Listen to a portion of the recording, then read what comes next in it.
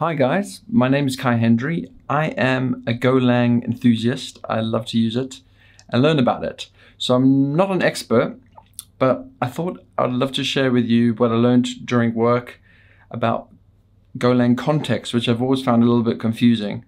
So I'm going to share with you what I learned over the course of a week here now. So let me demonstrate. I have a GitHub project. I have some code which I'm just going to go through one by one, and I'm just going to explain that code and hopefully give you a nice story.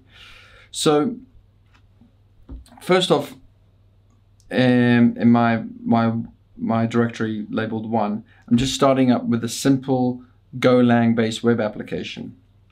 There's a root. It's implemented by this function called index.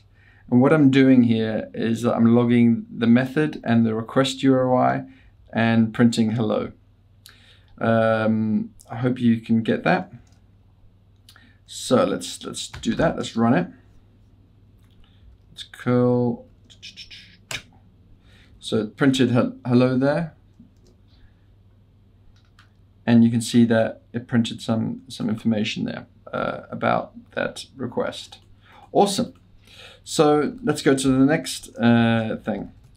So what happens when I have a couple of roots now? I have an index root and an about root, and I want to print the same thing again. Once again, I have to sort of duplicate the code here. Not ideal, but it does work. So let's do that again. And about. So it prints about. Okay, good. Two different roots. So now this is when it gets a little bit a bit weird, is that okay, now I want to get rid of these 2 lines of code, and I add what they call a middleware. To be honest, I hate this term middleware, but anyway, that's what it's called. It's sort of like sits there in between as the request comes in and as the handle takes it. So now, as you can see, I don't need these 2 things. I'm printing it over information about the request in the middleware itself. So let's just see that it's working. About, yep. Why doesn't it remember? Okay, great. It's working, as you can see. Sorry, I made it a little bit bigger, and now it doesn't look that great.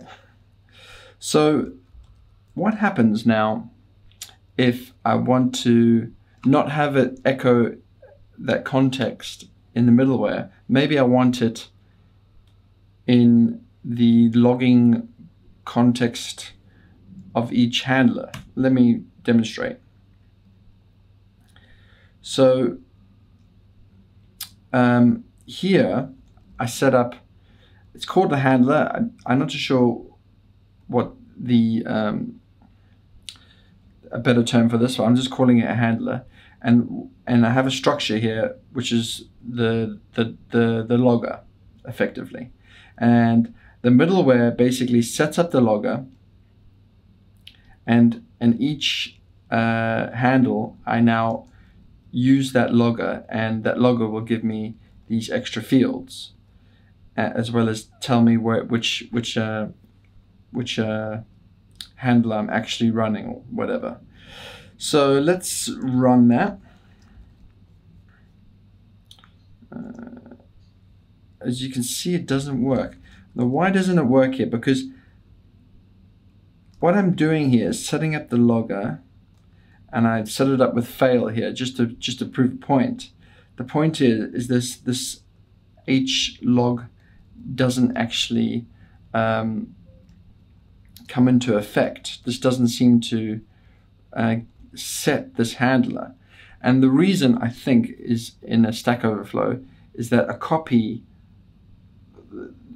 since this handler isn't a pointer receiver, a copy of the logger is being manipulated by the middleware, and the fact that it gets set doesn't really matter. It gets sort of discarded. So basically, this logging element doesn't actually work. It doesn't give any extra information, extra context as you would want. And this is what I was really being stuck with. So how do you fix this? Now, naively, you could change everything to a pointer receiver. So as you can see, that the handler was changed to like star handler. That means it's a pointer. And you can see here I'm returning an address to the logging handler, and now this should work. Let's see it working.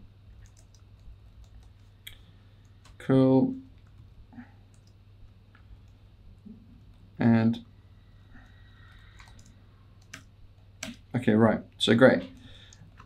I have the little info message and the extra context. This is really useful when you're working with a bigger application.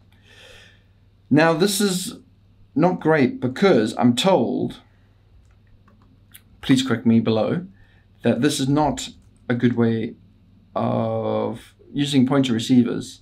Is not a good approach because you could get a race condition. And to be honest, I did run it with go run race may not go, and I couldn't get it to race. But anywho, the fact of the matter is that this is not safe because it's changing this entry as requests come in, and if you have lots of requests, there could be some race condition. So this is why, sorry, 7 minutes in, oh my gosh, you want context. So this is the logging middleware without the handler because it's not necessary, using the context sort of construct. It needs a key, and I use this sort of trick to create a key.